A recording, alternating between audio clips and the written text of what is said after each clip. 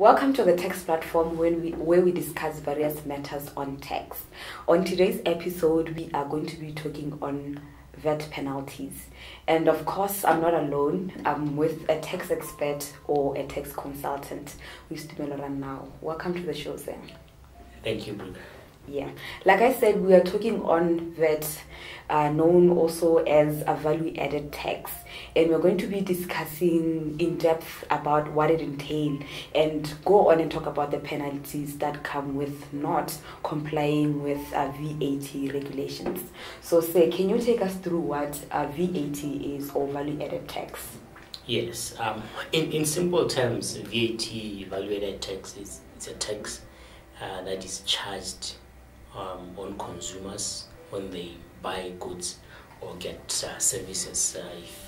If you buy food from a supermarket, they'll charge you VAT on some goods. If you getting a service from someone else, whether you are servicing a car, photography services, they'll charge you VAT. They are registered for VAT.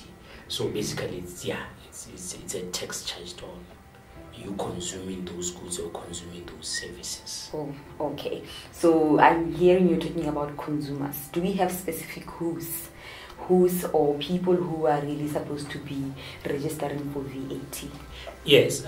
So those who are required to register for VAT are businesses, because they collect the tax on behalf of government from the consumers. So, but the threshold is 1 million.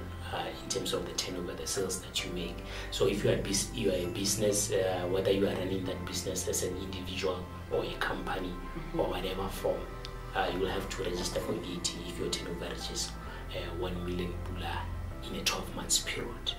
So if it's from January to December and you have reached 1 million pula, or you anticipate that you are going to reach 1 million, then you can register for VAT. There's also voluntary, that one is mandatory registration. There's also voluntary registration, where if you've reached 500,000 pula in a 12 months period, you can approach them to say, I want to register for VAT. So those are the two requirements if you want to register for VAT. But the 1 million is mandatory, whether you are doing it as an individual or a company. Okay. So what are the consequences for not registering if you are eligible? Yes.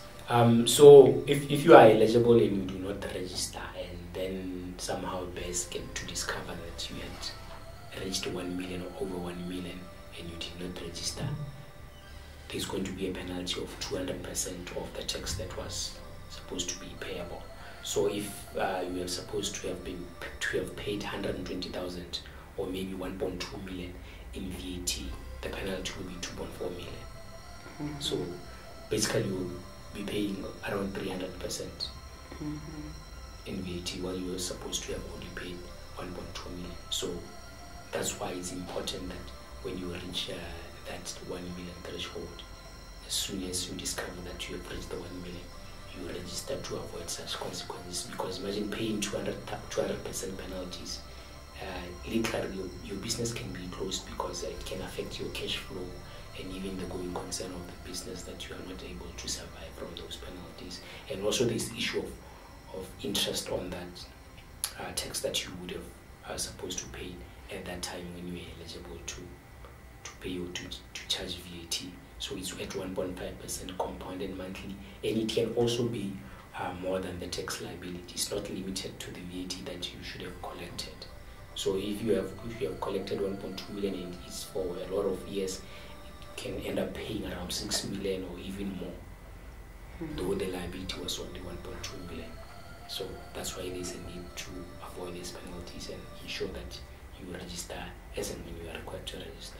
Okay, apart from that penalty on failure to register, are there any other penalties associated with value-added tax? Yes, so if you are a registered entity for VAT, or you are a registered business for VAT and you do not submit returns, there are various penalties that can apply. First, if the return is a refund or it's a nil return, then the penalty is 5,000. I know that a lot of people, whenever they register businesses, they get excited, they register for taxes, and then they don't then submit returns, because they are saying, no, I'm not operating, so there's no need to submit returns. But regardless of whether you are operating or not, you should always submit returns. So if they are nil and you have not submitted, it should be 5,000 pula per return. But then if you are registered and you are operating, it's always the rate of 10% of the liability that is payable, or 50 pula per day. Yes. Yeah. Then there's also interest. If there's late payment, it will be 1.5% of whatever liability you are supposed to have paid to bears. Okay, great. This is great. I think information that a lot of people really should have access to. So thank you very much. This was the tax platform on discussing VAT, or value added tax, and its penalties. So for more information about what we've just talked about, or more on matters of tax, you can check out our social media platforms on Facebook or Twitter at the tax platform, or subscribe to our YouTube channel at Tumeloran Now. This is the tax platform informing nations, or the nation on tax matters. So thank you, and see you in the next episode.